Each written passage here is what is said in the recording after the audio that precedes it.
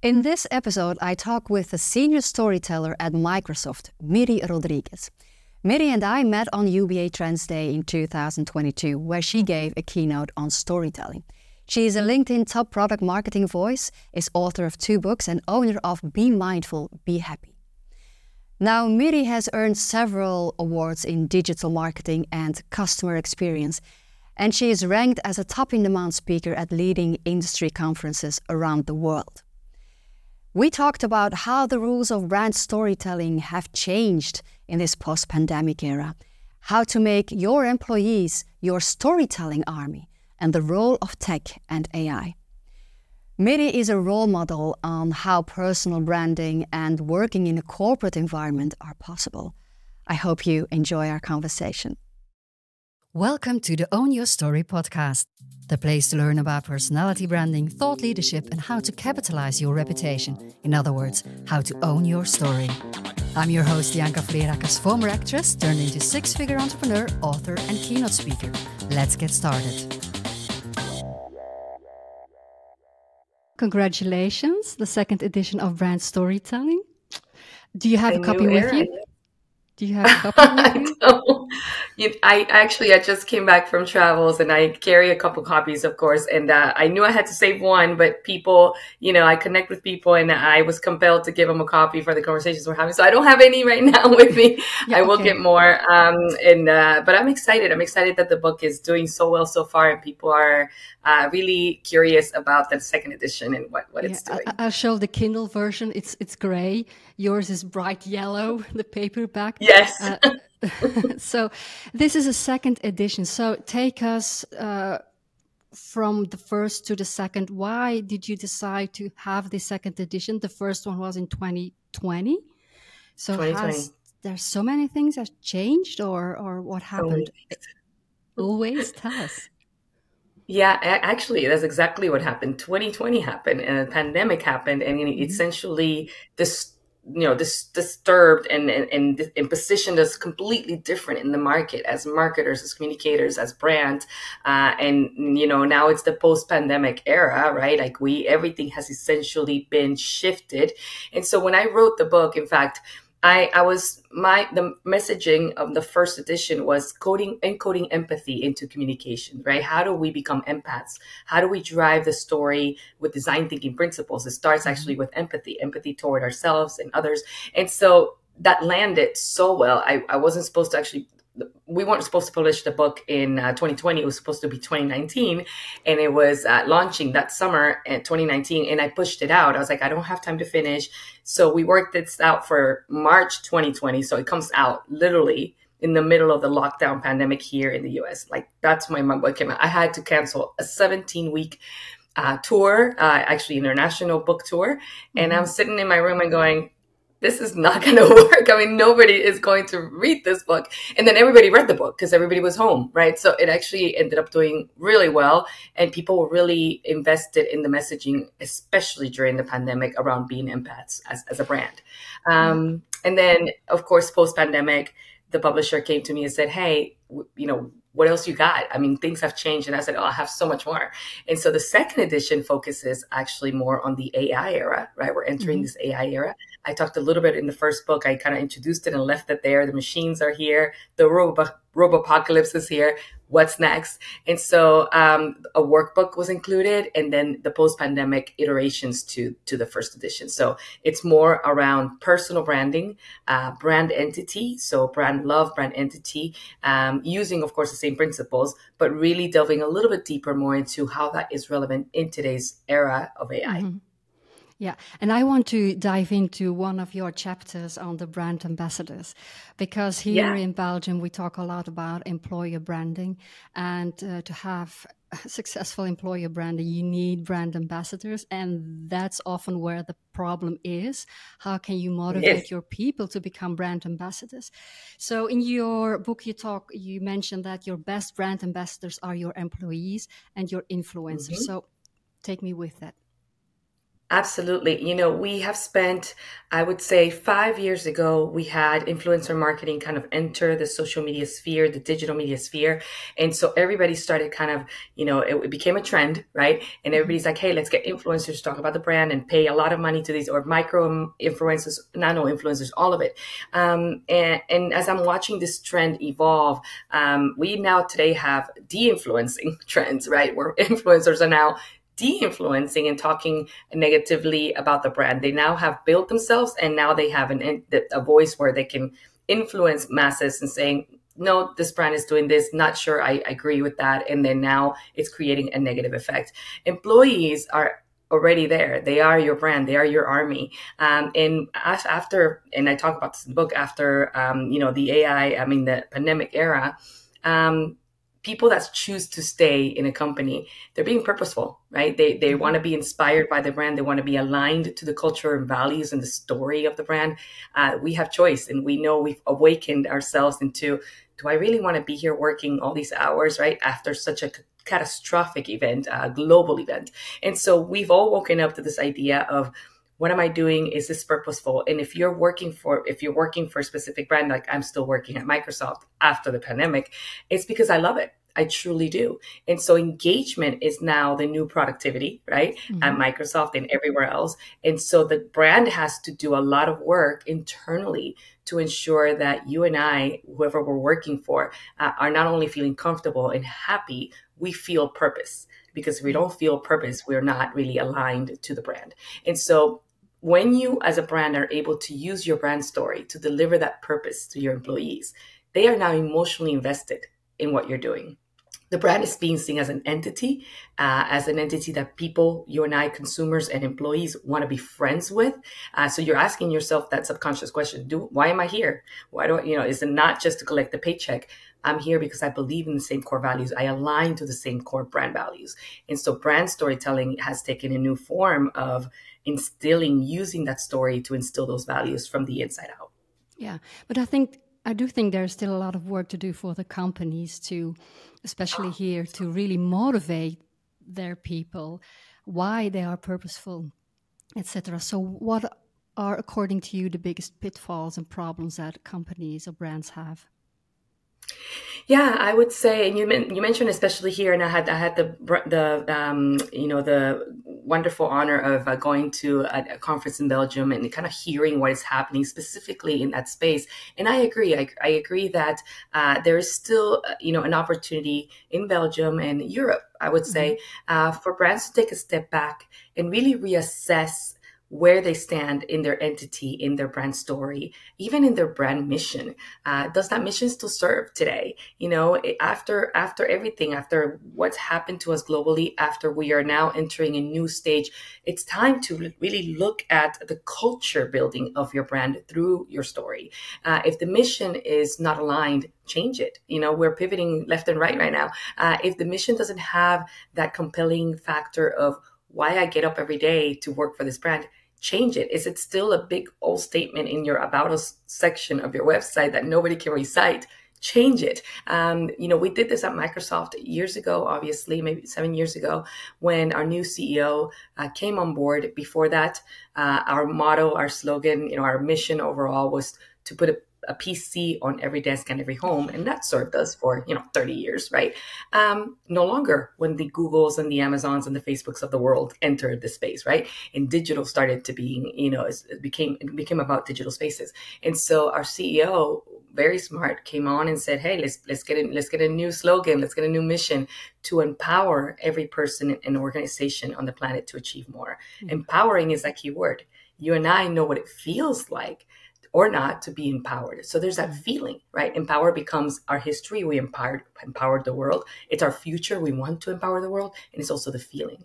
So I would encourage brands to take an assessment today. Are we doing that today? Are we building a new culture with the words that we're using to bring in and keep our employees connected and engaged, keep our consumers connected and engaged, and all of our landscape partners and would-be customers? I would say today, a CMO, a Chief Marketing Officer's job, congratulations, you are now a Chief Culture Officer, not just a CMO. Yeah. I hope that CEOs become chief brand ambassadors and chief visionary executives, Love that. because that is what people need. And you also mentioned in your book to build a storytelling army. So not Yes. just one, but a whole army who uses storytelling. Army. So that army are your employees. They are. They are. And I said it, they are your best army because they're already vested in the company. You don't have to pay them extra, right? They're already getting paid to come in and do parts of and engage in the mission of the brand and activate that mission in the market. So when you're able to empower each employee and let them feel that they are very much part of that mission at the individual level, that they get up every day and they are making a difference.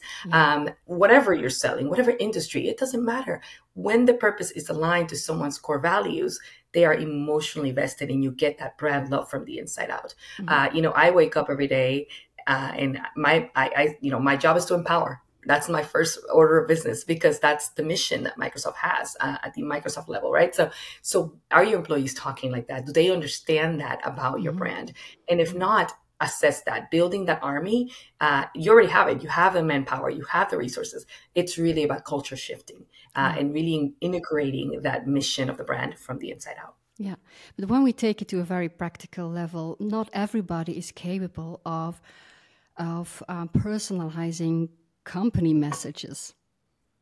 And that is what you read on LinkedIn. Then, okay, that comes from the newsroom. It just copy pasted into a new post and that's it.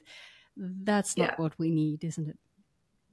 It's not. And I would argue with you, Ianka, that we are all capable because we are all communicators and we have, our sentient being, our storytelling capacity is innate to us. And so when we are able to connect that at the business level, move away from this is business.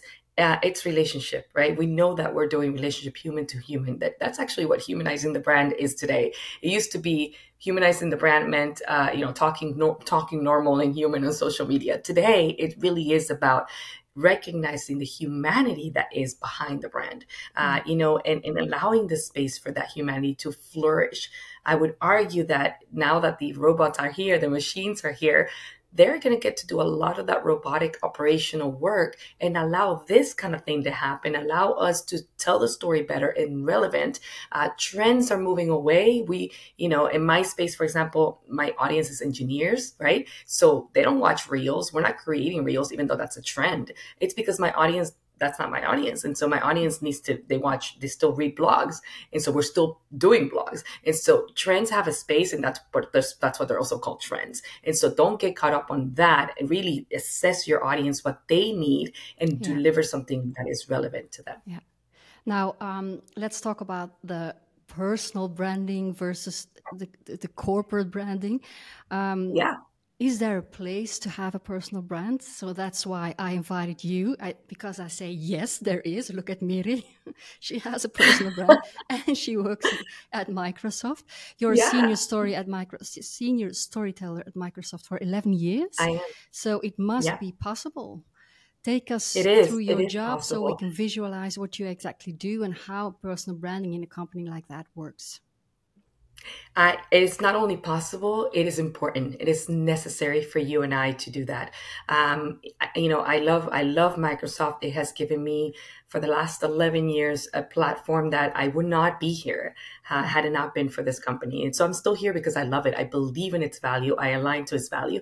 But I'm also an individual, right? I'm a mom, I'm a sister, I'm a wife, I'm all these different things. And so, when I endeavored to do this, I actually started very small. I didn't think, we weren't throwing out the terms personal branding 10 years ago, right? And building that for yourself, especially as a woman in tech. But I started small, thinking about, what is my individual contribution to the world, right? What is my purpose? Microsoft has a purpose and I love it and I work for it. But beyond that, what is mine? And so, of course it aligned my core values. That's why I'm still there, right? I believe in its mission, but I still have my own personal mission. And I believe it's really important, especially in today's digital presence world, that we exert our individuality because we also have lived experience, mission, and purpose to live out. And then when we do that with people, we are able to also inspire in a different way. For me, my target audience in my personal branding journey was women in tech. I am a woman in tech. It's hard. It's hard everywhere, but we represent less than 2% of the industry in tech. And then you add intersectionality such as Latino or gender, and then and sexual iterations. And then when you add those intersectionalities, it's even less, right? So when you think about that, I meant to say sexual preferences. When you think about that, there is a spot for all of us to exert our own story within any brand story, right? Yeah. And that's it. I'm here and I align to the Microsoft story. Microsoft has empowered me to do all the things that I do. So it not only empowers our customers, as an employee, I've been empowered. I have been given a voice. And I think that's very important to do. Wow. And did you get some guidelines as well from Microsoft? Oh, no. You can do whatever you want except for this or that.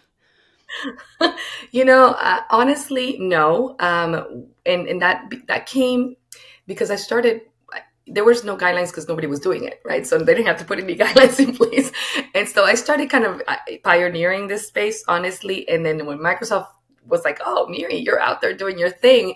Nobody, especially at Microsoft, nobody really went out there and talked. Nobody said, it was almost like Microsoft was an enigma. Nobody knew who worked there and what people were doing there. We were not open source at all, And when I was out there being myself, they got curious. I mean, they were like, Miri, what's going on? I'm like, hey, I want to talk to people and tell them what I'm learning. And there was no guidelines, but there was a lot of inspiration. They made me a brand ambassador. They actually said, hey, we love what you're doing. Come do it here. Can you do some workshops for us? So it actually became something of, I was building my individuality here. And they actually said, no, you can also come in and do it right here. We want you to do that. So I was able to actually pioneer a lot of conversations around brand building for women specifically. And then it became men. I'm part of a mentorship program. I became a member of the Storytelling Council. So they really invited that space as more people kind of tuned into it and wanted to get to learn more. Guidelines are good, especially for corporate brands, when now you have the opportunity to allow your employees to be themselves. I believe that there should be guidelines. And of course, now there are. I'm not going to say that it was me that made them get the guidelines, but I think it's important that corporate brands do have these guidelines. But to say Microsoft is actually very open and the guidelines are very, very high level. You're an employee and they trust you. You represent the brand and you know it. And then you also represent yourself. So, you govern yourself. Yeah.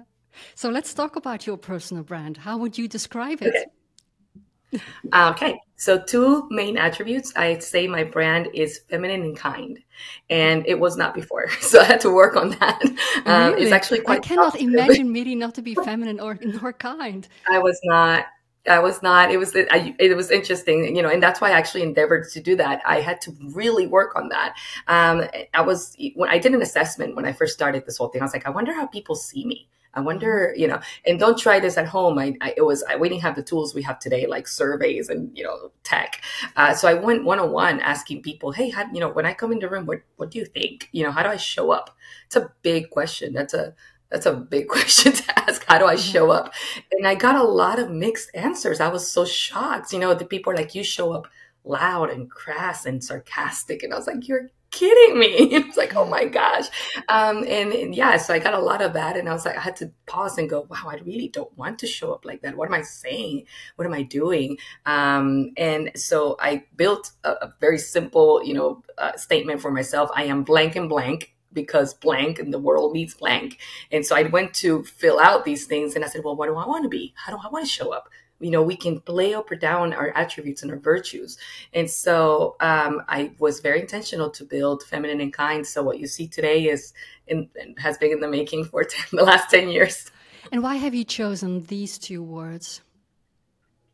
Great question. They're overarching attributes. Obviously, I'm more than that. But those kind of guide me. And they also, it's like the gauge to, is my email being feminine and kind? Is my photo being feminine and kind? When people see me and I enter a room, do I show up feminine and kind? So that's kind of like my gauging step, and then everything underneath. Feminine, I was raised a feminist by my mother, and she's still very much a feminist. And I use that word carefully because I do consider myself a feminist in the noble idea that women, of course, women need that equality in the space, in the world.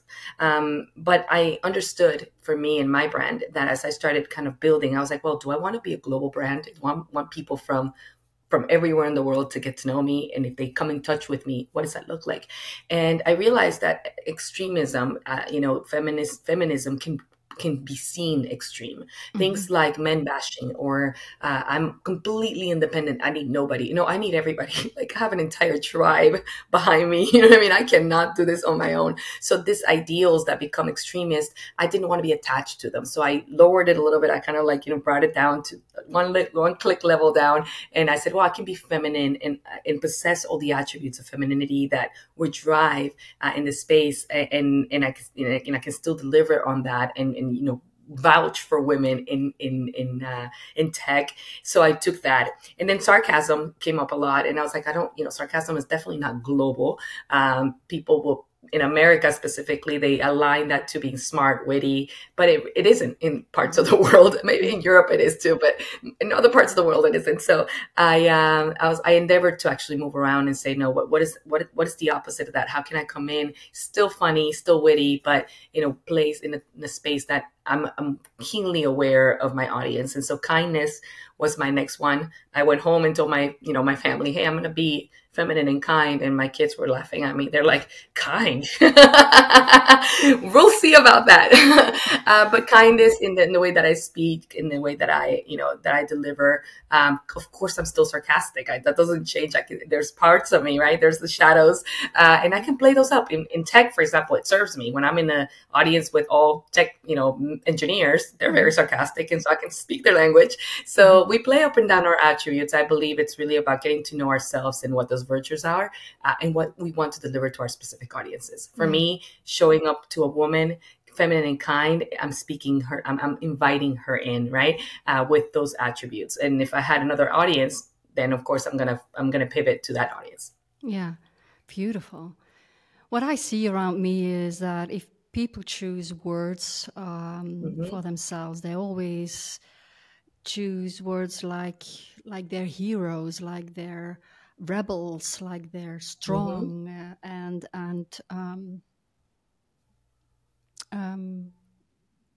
sometimes it feels kind of arrogant and too far from who they really are. So it's like a facade, fake it till you make it word. Do you experience the same kind of things around you? I do. I think there is a movement, when personal branding, again, became a trend, people started to talk about it, people jumped on the train. There was no, just like any other trend, there's no pause. You just want to get on it and you want to do it. And there's no pause for reflection. And I think for me, that was very important. I built this slowly, not with any other intention than to really inspire other people one-on-one, not one-to-many. I was not thinking one-to-many. In fact, it took me a few years to really get more on LinkedIn and get more do Instagram, because I enjoy this more, right? And so I think, the endeavor to become a brand, because we are all a brand, it's to pause and think, how do I want to make people feel? And who are those people that I want to make them feel something? I talk about that in the book a little bit. I talk about, all the methodology of what I read in the book can be applied to a corporate brand and a personal brand. And I feel that people skip that step. And so now they're having to ambitiously think about the end goal. I want to become that one thing. And they're driven by, different motives than the actual motive of a personal brand.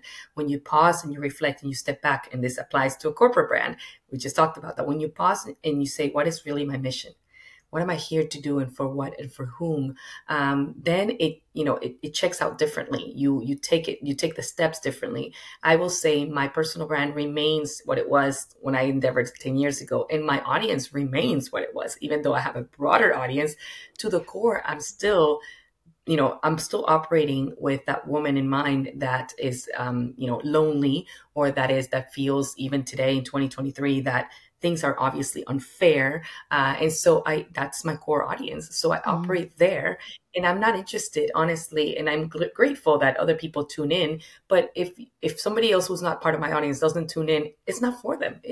I deliver this to that audience. And so I think it applies to both personal and corporate brands. Focus on your audience and what you're delivering, and being relevant to that audience before anything else. In my book that is coming out in November, I am referring to personal branding that it's seen too often as a marketing strategy instead of building a legacy, building a career portfolio, something that is the fundament of everything you can do. Whatever you choose to do, there's still this layer that is you and remains you, and you can build on it. Yes. For too many people, it's only this marketing strategy to sell themselves. And then it's a trend. And it's just a trend. It's a tool. Yeah. And I love that, Ianka, and I can't wait to read your book when it comes out. I'm so excited for you. Congratulations. I love that you speak about that specifically, because, when we think about it as a marketing tool, the end goal is not relationship. It's the bottom line. And typically that is not far-lived.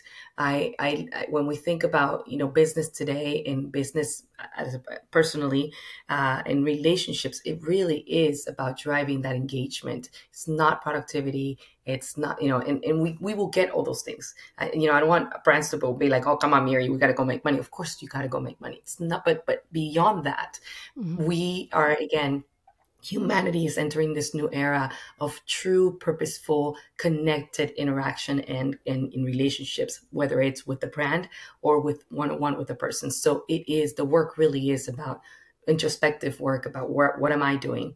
What's the brand doing? And what am I delivering? Yeah. Another thing I really admire from you and how you shape your personal brand is the way you navigate your personal boundaries. At a certain time in your life, it was very, very, very difficult for you. And you did share those moments of your double mastectomy and your hysterectomy. Am I saying this right? You are? And yes. This was so courageous, so courageous. And I felt your vulnerability when I watched your Instagram stories. And on the other hand, I said, this is so necessary, because for me, the first time, I saw reality. And I was really grateful. Thank you for sharing that. But it must have been quite a decision to do that or not. Can you tell us more about that? Yeah, thank you for that. Thank you, Ianka. Those are decisions. I think when we think about social media and a social network, there's a decision that we have to be really thinking about strategically. For why are we posting what we're posting? I would argue that social media is not just to deliver and create any kind of content. You have an opportunity to deliver inspiration, to deliver legacy that you're talking about, to deliver who you are for a purpose. So being purpose driven in your posts. Every one of my posts is calculated. I have spent time to think about it, and I deliver that as a transaction to my audience, and I want something that sits with them. I've learned my audience over the years, even my broader audience. Clearly, the same content that I post on Instagram doesn't make it all the times to LinkedIn or to Twitter because I have different audiences. In this medical journey that I went through, I organically grew an audience of men in the tech industry because I'm a speaker, and so they recognized me. So they started to follow, and I was like, oh, now I have a lot of different audiences that I didn't expect, in my network. And so how do I navigate the mixed audiences, for example? And so I had to really, again, reflect on what my messaging was going to be and why. And if you look at my social media, I protect my family a lot. A lot of people will not see for example, photos of my children or my husband or, you know, other family members. Very, very seldom do you see them. I have to ask them for permission when I do. They approve my Yeah. posts. Yeah. And there are engagement guidelines. There are levels of privacy that you have to have, right? Because there's networks that you have. There's your closed network, and then there's the the extended network. And so I wanted to share some of my journey with the true intent, and I think it landed, to help people see that reality. Exactly what you said. You know, we're not always happy-go-lucky. Life is not always great. Life is not always fair. Things just happen. How do we navigate a dire situation like mine? I was diagnosed with as a BRCA1 mutation gene person who basically was exposed to several different cancers. It affects breast cancer, ovarian. So there was an immediate urgency to remove all of these things. And so, you know, I was shocked, like anybody would be.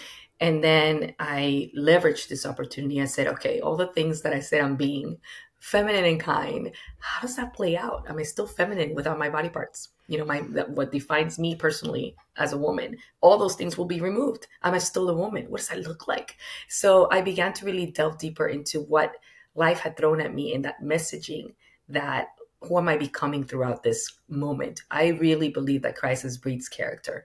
And so we get to see who we truly are when things like that come up in our lives. And so I wanted to be vulnerable to let people know, hey, it's not easy. Hey, I'm having a bad day. I did not I had actually 6 procedures. I did not share all of them. It was 2.5 years worth. So people just saw a snippet, but I think they saw enough to understand that in our humanity, in our human condition, in our human journey here on earth, how we navigate these moments speaks to the brand that we're talking, the actual ingenuity of the brand, and the exclusivity of the brand. If I am out there saying I'm all these things, am I really all these things when things don't go my way, right? And what's the answer? Are you still feminine? Well, for me, Still it was kind? yes. I think so too. So now Yeah. you already said that you're very strategic in your content creation. To I- me, you post a lot, and I see editing, reels, etc. And then I'm thinking, where does she find the time or the the inspiration to fix it all? Because in you the bathroom. Bathroom is editing where time. in the bathroom you are editing. Oh, yeah. It's a joke, but it's true. Sometimes I'm just like, when do I do this? I create content, and here's the thing. I do have a lot of content that I create, but I don't post it until I actually feel it.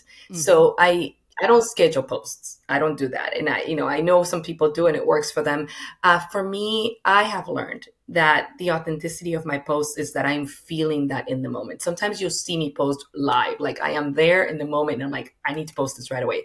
I get inspiration of where I am in my environment. I'm like, people need to see this. It's literally, to me, it's like a spiritual transaction. Like I'm sending this energy out to my audience, and I want them to capture it. So, and it's not every time. So sometimes I create, like I'm at a photo shoot or something, and I can't sit there and post. I'm just kind of creating some content, and then I sit on it, and I'm like, maybe nobody needed to see this. Like, what is my intent back to me, right? Is that really, what do I want to deliver to people? And so sometimes I don't post, and you'll see a week go by. So it feels like a lot. It really isn't a lot. And what it is it's what I'm feeling in the moment.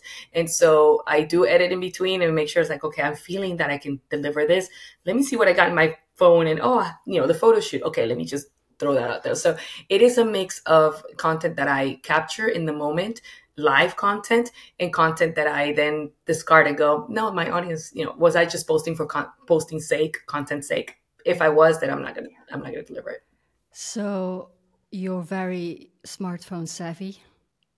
It's full of apps. Yeah, You remind me of my not daughter, who compared is to, always doing like this. And well, I was just gonna say, not compared to Gen Z and Alpha. Like I watch these kids, and they're yeah, like, it's I don't do that. incredible. I can't. I'm like, wait, okay. Let me I'm a think. little Shh, shh, slower, shh. but Yeah, I don't know how they do that, honestly. And the emojis, then it's a whole other language. I'm like, Yeah. I always do the smiley face because you can't go wrong. And now I just found out a week ago that the smiley face is sarcastic to Gen Z. I'm like, are you kidding me? So now I'm back to being sarcastic, trying to be kind when I'm with a smiley face. Full circle. So, yeah, you're done. The work is done. I'm fine. I was like, You're done. I was trying to smile at somebody and apparently it's not a Oh, smile. yeah. Yeah, they speak a different language. Yeah. Yeah. Oh, I can't. Yeah. Okay, so but you do the same for Instagram as for LinkedIn. So LinkedIn is as spontaneous as Instagram. It is. In fact, I would say it's even more. I, I, I use the LinkedIn platform to tell more stories of my journey in general. And that means my everyday. And what exploded in LinkedIn for me, which was completely, I was shocked. It was years ago. I had a friend of mine died suddenly, and I was in Seattle. I was living in Seattle. I got the phone call, and I was just, oh my gosh, I gotta go, and I gotta go. I had to come back to Florida for just to find out what was going on. So I hopped on a plane at 6 in the morning, SeaTac Airport. And I was so stunned about this sudden death of a dear friend that I was ghosted. I must have looked like the ghost. I was not listening. When you hear those, like, the ear ringings, my ears were ringing. So I'm watching everything just kind of happen around me. I'm in this shock, right? And I'm putting my luggage through I have TSA pre-check, so I'm going through like the fast security, and all of a sudden this TSA agent just yells in my face, right? And he's like, "Do you speak English?" And I was and then so he kind of got me out of my shock, and I looked at him, and I just started crying, right? So I was being slow. I had not put the luggage where it belonged in the bin or whatever. So he was trying to tell me, and clearly I wasn't all there. So I got on the plane and I just posted that story. And I said, look, but here's the angle. I said, talking about kindness. And I said, we're in such a hurry to get to where we need to go. Sometimes, I've been that agent. I've pushed someone and be like, hey, get on. So that was my angle in writing that post on LinkedIn. Yeah. And when I landed, this thing had gone extremely viral, just like bam. And I landed to voice messages. I landed to interview requests. The TSA organization reached out to me. I just had no idea the implications of social media back then. Yeah. And I realized, wow, what an incredible platform this is, that people are listening and people tune in. And that was my experience with LinkedIn. And I said, wow, this not only is just not followers that like to see my pretty dresses. This is companies that are there, that are listening. These are CEOs of companies. This is government that's there. And so I realized the power of LinkedIn from that perspective. And I said, wow, this is a great platform for me to give myself a voice. Yeah, great. Okay, last question. Yes. Yeah, AI is there, and we're both into personal branding and storytelling. Yeah. So what are your predictions, personal branding and AI? Yeah, I've been talking a little bit about it actually on LinkedIn. I just posted yesterday about that. There is, and I also leave that in the book, just kind of food for thought. AI is already becoming a helper, a suitable helper for all of us if we learn to inform it and to build a relationship with it. And that is key. Play with it, talk to it, inform it. The relationship is only going to get better, and it's only going to be able to assist you more in all of this personal branding journey as much as you give it. And so your research and what you do and how you begin that relationship will be critical. And I'm doing this right now and I'm testing it. My AI, I right now I'm on ChatGPT. It doesn't have to be that one. It could be any other platform. But with my AI, and I named it, it has a name and everything. And I thank it, and I have, when I ask it something, it already knows my voice. It knows who I am. It knows, we've had iteration after iteration. I've informed it. So I asked it one time, hey, who is Miri Rodriguez, to see if it knew the brand, right? Back then, it only has information up to 2021. So it's like it pulled information from different sources and it gave me some information, but it wasn't complete. So I informed it and I said, yes, and Miri Rodriguez also did this and did that and is doing this. Yeah. And it's like, oh, thank you. I will keep that. So AI gets to give us a lot of time back from, a great writer, a great ideator, a great for your brand posting. I actually, for my post, I'll say, hey, I'm thinking about posting this for LinkedIn. How do you optimize this post? And it'll tell me because it knows me. It knows my audience. I informed it. So we get to really bounce off ideas when it comes to optimization of content with AI for our brand. What we do get to do personally that AI will never do is actually show up as the human behind that brand, as the vulnerable human, as the connected human, as a storytelling human. It can help us tell the story, but we are still the brand. We are still the human behind the brand, and no machine will ever replace, how smart as it gets, this thing, the connection, the human soul. We're talking about, photography, for example, and how now we have these portraits being done by AI. And I tested that. I did it myself, and I, created a post, and people were like, "No, it doesn't have your spark, Miri. It doesn't have your spark." Thank and God. it doesn't, because right. I'm glad. Maybe it can come close. Some people will say it might. But again, the windows are the eyes are the windows to the soul. You're able to look at me and see that, genuinity of my brand and my empathy. It's captured here. It's captured in a smile. In fact, I played with the AI with smile portraits, and it just did not capture my smile. Why? Because I looked like a different person when I was smiling. Because a smile is spontaneous. A genuine smile you cannot replicate, right? It's in the moment. It's inspired. So let the robots be robots and do the robot things, and let you inspire more yourself and your brand to deliver more of who you are and the human attributes that we deliver to our audiences. I would say that's the perfect relationship. My prediction is that people will become more of who they are if they endeavor to do it. If they don't, they will become more robotic, and they will let the AI be them, and it's not them. And the entity will grow as well. Yes. Yeah. So that's the prediction, the machines, technology, it's not good or bad. It just makes us, or better or worse, it just makes us more of who we are at the core. So back to our personal branding, if you don't have a mission and a purpose and an audience, you're easily going to get thrown into the robotic side of things and create content for content's sake. Yes. But if you go back to your why, you're going to be like, hey, no, my audience deserves Miri as she is. She deserves a broken Miri. She deserves the bad day Miris, the sick Miri. She deserves all of the Miri, and it's not just the roboticism here. Beautiful, beautiful.